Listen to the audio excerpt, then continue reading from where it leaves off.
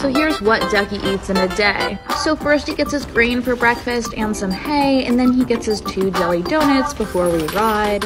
The ladies at Dunkin' were so nice today, and they gave him 2 extra jelly donuts for free because he's such a good customer.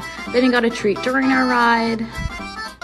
He grabbed a nice long drink of water after, and finally he got his 4th donut. He usually doesn't get this many, but it was a special day. Then in the afternoon, he gets 4 cans of beer, and he had to send one for the boys, of course. I ended up wearing most of it, but it's the thought that counts.